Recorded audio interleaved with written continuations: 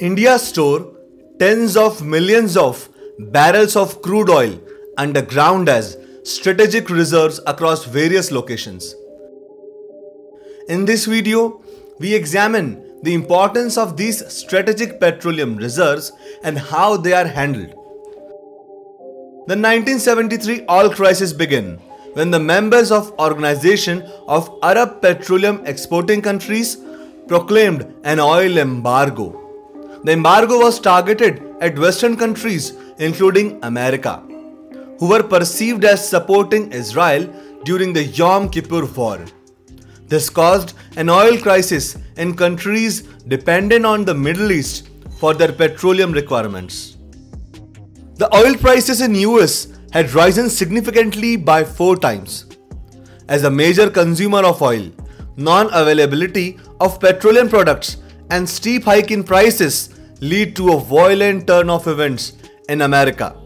The United States started strategic petroleum reserves after oil supplies were interrupted during the embargo to mitigate the future supply disruptions.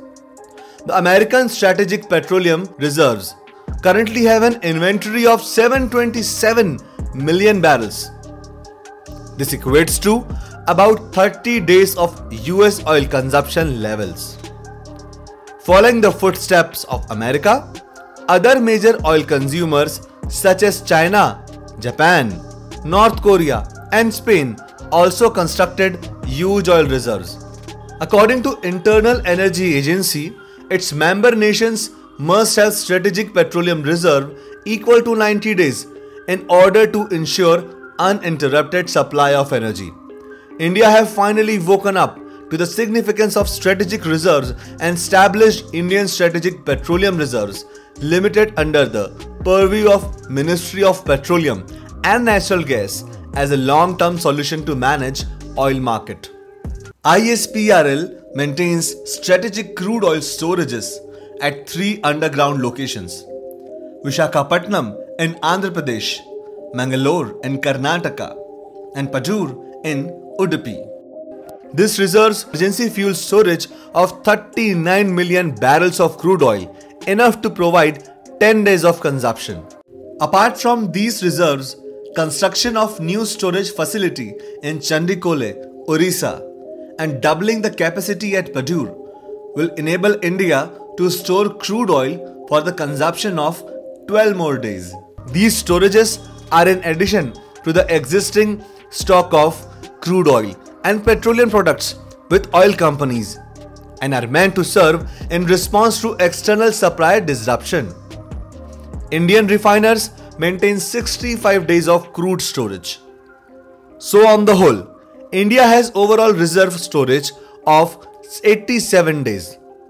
Underground storages and empty mining regions are by far the most economic methods of storing petroleum products.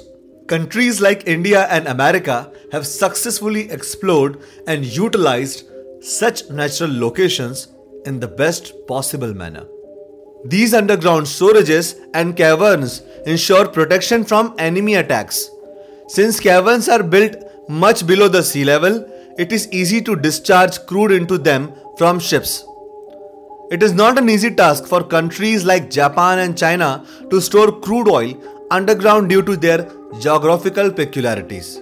They store strategic oil in huge tanks constructed on the surface of Earth.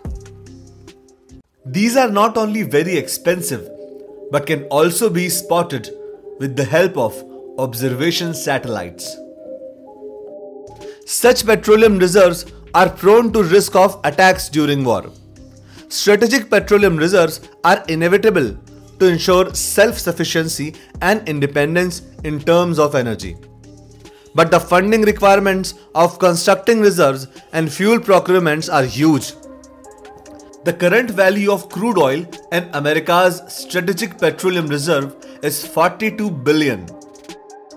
There is a wide range of disagreement on spending billions of dollars on petroleum products to be buried underground.